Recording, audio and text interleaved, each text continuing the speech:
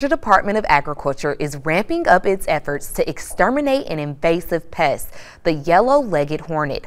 Although the hornet has not been spotted outside the Savannah area, leaders say they need the community's help to keep it that way, as the hornet threatens pollinators and our state's #1 industry, agriculture. Georgia Department of Agriculture exterminated 5 yellow-legged hornet nests all in the Savannah area last year. They say between August 2023 to April 2024, they used over 220 traps and exterminated 7 total nests. Officials say they're working day in and day out to make sure this invasive pest does not spread outside of the Savannah area. We are very seriously stepping up our efforts for 2024.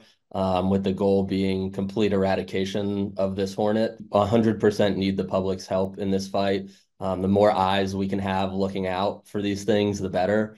On your screen now is what you should be on the lookout for. According to the Georgia Department of Agriculture, a yellow-legged hornet size is about 2 centimeters long, and they have a narrow waist. The bottom half of its legs are yellow, and the bottom half of its body near its stinger is yellow as well. They say if you remove an embryo nest, it's important to make sure you exterminate the queen as well. And really, if you think about some of Georgia's most iconic crops, whether it's Georgia peaches, South Georgia watermelons, blueberries, all of those crops will require pollination to be successful. So if these hornets were allowed to establish, it could potentially threaten those industries and the livelihoods of our farmers.